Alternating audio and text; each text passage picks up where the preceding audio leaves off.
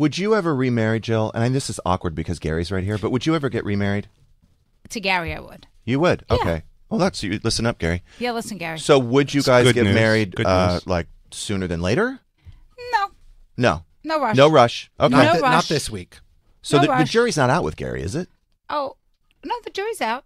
I Okay, mean, the jury's still out with Gary, meaning you're not sure if you want to be with Gary long term. oh, no, I'm sure. The deliberation is done. Okay, so you do want to be Jury's with Gary. in. Oh, yes, Okay. And is it because of his bad posture? it is. His bald head. It means something.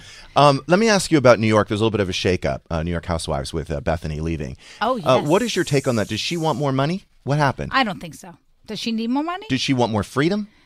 Does she want Yes, to do other things? I don't What's know. the First of all, plan? I don't know the answer. I can Okay. only make my educated guess Yes. from what I've read or surmised. Yeah. I think she was done. Yeah. You know, it's a long time. The show's been on for 12 years. She's certainly started a lot of new projects. She's getting more into Hollywood. She has a deal with Mark Burnett. Yeah. She wants to do, I don't know if it's true. I heard she's doing a show like The Prophet where she's empowering other women to Good. help them with businesses. You know, she's one person. Yeah. You know, how could she be in both places at the same time? If she really wants to do that on the West Coast, she can't be in New York.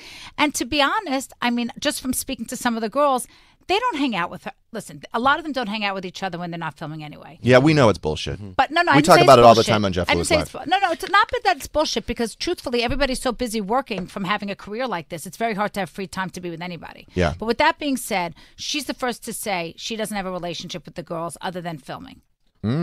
That it's a job. She said that. And Okay. she said it's a job. Yeah. Some of them have said it's a job to them. Right. So she didn't want to. So I think she's got enough freedom and choices now to move on. And, you know, I always feel like Bethenny always knows when the party's over.